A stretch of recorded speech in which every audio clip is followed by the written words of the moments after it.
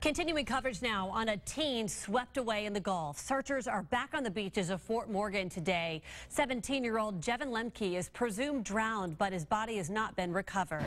News 5's Debbie Williams is live in Fort Morgan with an update on the recovery effort. Debbie.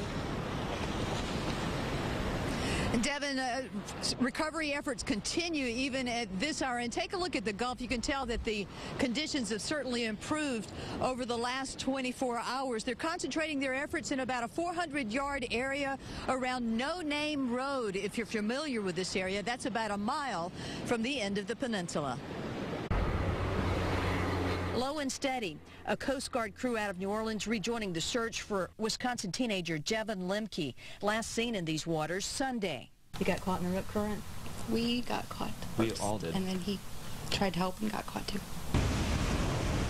Rough weather hampered search efforts. Friday, the first day volunteers could get back in the water, in the air, and involve dogs in the search. But still, conditions are not ideal.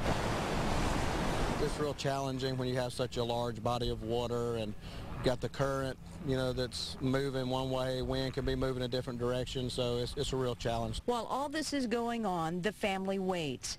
Chris Lemke holding vigil for his son at the water's edge where he was last seen. Captain A.J. Anderson with the Fort Morgan Volunteer Fire Department is leading the search and stays in close contact with the Lemke family. The family's strong. The family's real strong. They're optimistic, just like we are. We're doing everything we can. They know that. They want to take their child home. And we don't like to lose. We want to find them. And this is what they're dealing with as far as the visibility in the water. One diver telling us it was a lot like chocolate milk out there, although it is supposed to improve as the day goes on and into tomorrow, and the Gulf continues to lay down. So the conditions should be even better tomorrow when the search continues for Jevon Lemke. Live on the Baldwin County beat in Fort Morgan, Debbie Williams, WKRG News 5, local coverage you can count on. Thank you, Debbie. Tomorrow, Jevon Lemke's mother will be on Dauphin Island to search for her son with volunteers.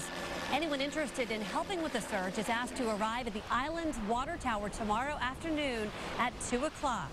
Volunteers will search in boats and along the beach. They'll be connected through an app, so if anyone finds anything, they can tag the location on Google Maps and alert local authorities.